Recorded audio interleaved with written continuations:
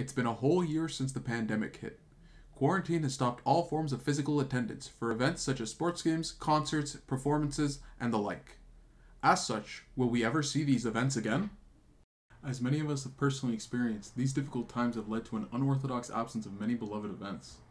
But with technological advances like Zoom, can we replicate and bring back these social events that we all know and love?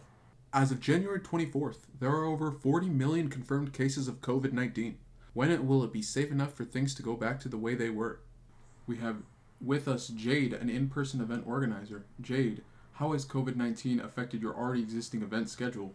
As someone who runs in-person events, COVID-19 means I have to postpone both the tournaments I currently run and the tournaments that I'm planning to run. Even though the venues are open and the space is available, it just isn't safe to go outside. Social gatherings have been relegated to online spaces in order to adhere to social distancing regulations. Now we have Kevin, an in-person event organizer who's recently gone digital.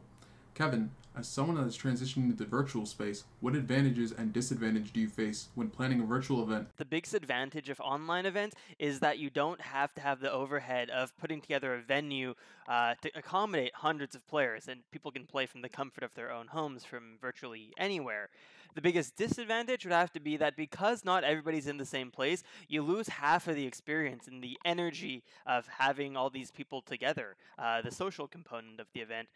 Popular games like Fortnite have collaborated with other popular artists like Travis Scott to bring one-of-a-kind interactive virtual concerts.